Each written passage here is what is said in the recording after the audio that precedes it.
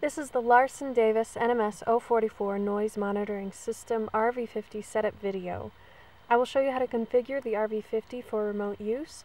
I assume that you have purchased the NMS044 system and have the LD settings already loaded.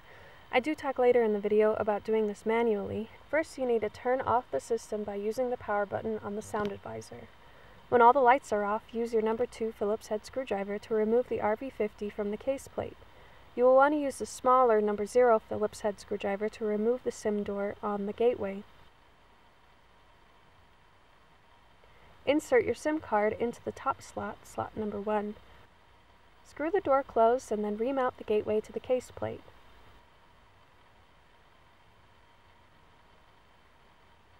Now the Ethernet port has been disabled for power saving reasons, so we are going to connect to the RV-50 using a micro USB cable. You are provided an extra cable for this use. You'll want to unplug the current one and use the extra cable to connect the RV-50 directly to a PC. Turn the system back on using the power button on the sound advisor. Open up a Chrome browser and go to the URL shown. This will open up the ACE Manager. Use the username and password shown. If the password doesn't work, this is a good sign that you need to load the LD settings, and I talk about that later in the video. Navigate to the WAN Cellular tab, open up SIM slot 1 and then Network Credentials.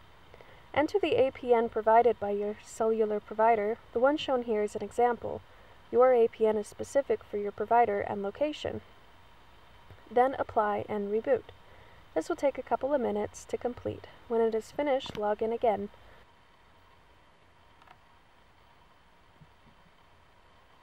Under the Status tab, Home and Network State, you will see that your gateway is network ready. This is also where you'll find your IP address. Record this address so you can use it to connect remotely. You'll want to log out.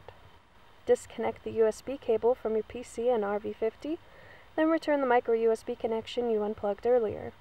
Then perform a reboot using the sound advisor. You can remotely access the system by opening a browser on any device connected to the internet. You use the IP address /sound advisor, capital S, capital A. Now I'm going to show you how to load the LD settings on the RV-50. If you purchase the RV-50 separately or it has been reset to its default settings, you will need to load the settings manually. The default password is 12345.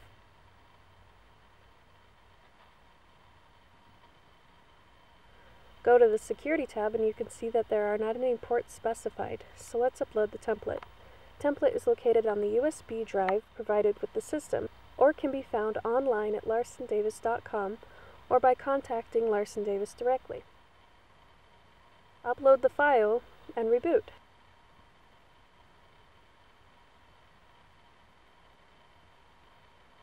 Then log back in using the 12345 password. A quick look at the Security tab and you can see that the ports are now specified. After this is complete, you can now configure for remote use. The last segment will be about changing the password on the RV-50. This is really easy. Go to the Admin tab, type in the current password, either the 12345 password or the LD password, and change the password. You will want to record this password because if it is lost, you'll need to reset the gateway, which will require you to upload the LD settings again and configure for remote use again. Both of these procedures can be found in the NMS044 manual, which is on the USB drive, or online at larsondavis.com.